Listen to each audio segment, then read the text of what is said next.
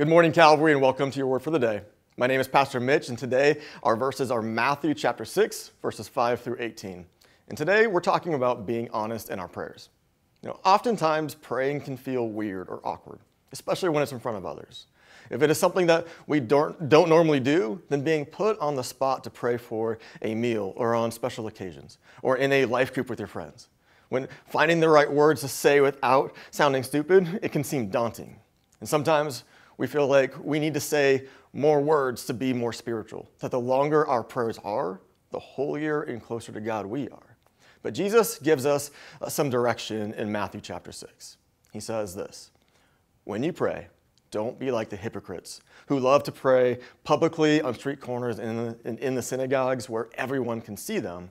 I tell you the truth, this is all the reward they will ever get. But when you pray, go away by yourself, shut the door behind you, and pray to your Father in private. Then your Father who sees everything will reward you. When you pray, don't babble on and on as the Gentiles do. They think their prayers are answered merely by repeating their words again and again. Don't be like them, for your Father knows exactly what you need even before you ask Him. Yes, God simply wants us to be real and authentic with Him. He doesn't want us to pretend to be more holy. He isn't your high school English teacher that is expecting a certain word count. He's not impressed by our good deeds or the way that we feel superior to others. He wants us to have a real, authentic relationship with Him.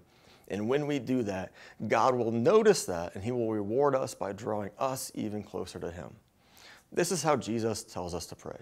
Continuing on in verse 9, He says, pray like this: Our Father in heaven, may your name be kept holy. May your kingdom come soon. May your will be done on earth as it is in heaven.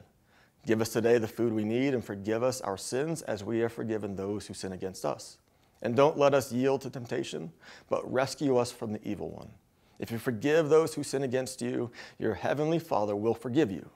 But if you refuse to forgive others, your Father will not forgive your sins.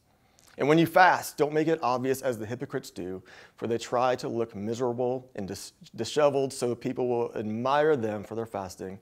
I tell you the truth, that is the only reward they will ever get. But when you fast, comb your hair and wash your face. Then no one will notice that you are fasting except your Father, who knows what you do in private. And your Father, who sees everything, will reward you.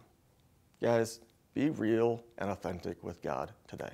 If you've never really been one to pray, start today. Start talking to God today. And if you typically find yourself saying the same words over and over again, or dragging your prayers out because that's how you were taught, shorten them up or make them longer. It doesn't matter. Just be real and authentic in your prayers, knowing that God wants to have a real relationship with you. Thank you for tuning in to your word for the day. Like and share this video, and we will see you tomorrow.